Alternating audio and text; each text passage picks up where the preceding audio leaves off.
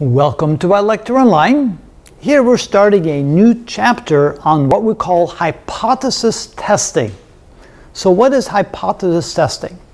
Well, we want to know something more about a population, but we don't have enough resources to study the entire population, so we want to take a sample of the population. And the information in that sample, is that sufficient to draw conclusions about the population? And so that's essentially the crux of hypothesis testing.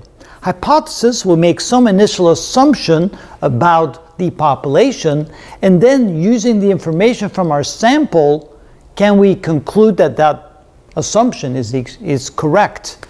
And of course, that depends upon how large a sample we take. And so we're going to need to learn how to determine if the sample we took has sufficient amount of information to be able to conclude that our initial hypothesis was correct. Now, in order to be able to understand what we're doing here is we need to understand the word hypothesis or hypothesis testing. What is a hypothesis? So I looked up some definitions, and here you could say that it's a supposition or a proposed explanation made on the basis of limited evidence. So we don't have a lot of evidence, a lot of information.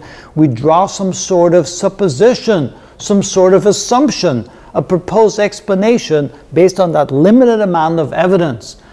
It is a starting point for further investigation. Then, of course, we do more work to try and see if that supposition, that hypothesis, is actually correct.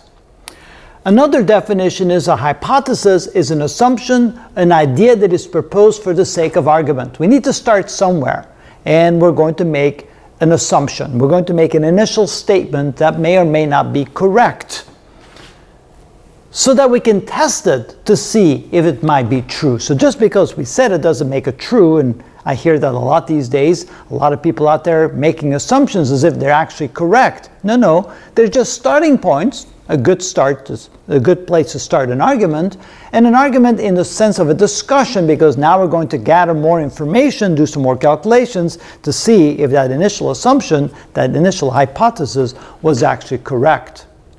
Another definition is a hypothesis is an assumption that is based on some evidence. It is the initial point of an investigation. So again, it's just an assumption. It's based on some evidence, some pieces of information. They're very limited, and it's the initial point of an investigation. Now we're going to investigate further to see if that assumption may be correct.